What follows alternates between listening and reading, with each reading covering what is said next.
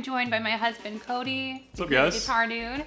And we're gonna answer your most asked questions about changing your strings on your guitar.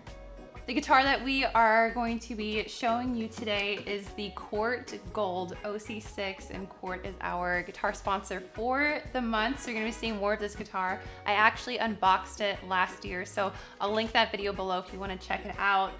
Absolutely love it. So excited to finally change the strings on it because it desperately needs it. Yeah. So do you also need those tools, or can you just do it by hand? Yeah, that's a great question. So I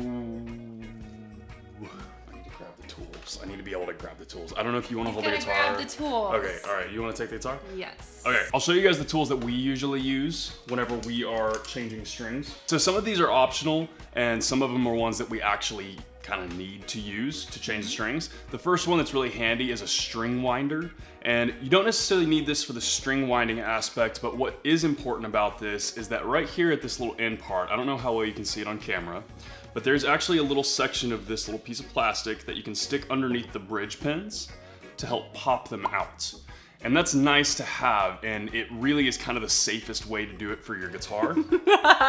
Do you remember when we were changing the strings? Oh my gosh, yes. We tried using this actually, and the strings were so tight on one of my guitar bridges, we had to use we invented the quarter trick. Yeah, the quarter trick. Yeah. Which was really sketchy. So sometimes these work, sometimes these don't. Yeah, sometimes they don't. This is a really cheap one of these string winders. They have much better quality ones that work quite a bit better as well.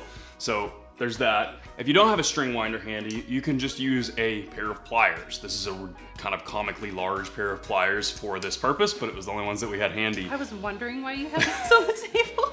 I used to do this, but usually most of the time I'll use the string winder and pop the bridge pins out. But if you don't have a string winder, you got pliers. If you know somebody that has pliers handy, you can just use pliers to just pull those out. Little janky. It can kind of damage your guitar if you're not careful, so I don't super recommend it. But if you don't have kind of a guitar changing string tool like this string winder that has one of those little things in it to pop the bridge pins out, you can substitute pliers. Just be careful when you do it because you could damage your guitar a little bit. Sometimes if you buy one of these a little bit nicer of these string winders, it'll kind of have everything that you need in it without having to have multiple tools. So I would kind of recommend to like just spend the $10, $15, $20, get a decent string winder, and it'll have all the tools you need. But again, you can also just use wire cutters. The main purpose for these is that whenever you put the new strings on, it's a little bit out of the shot here, so maybe we can bring the headstock down. You'll have all this excess string popping off the end of these tuning pegs up here. And what you want to do is you want to be able to go in there and clip that off so it's nice and neat and clean.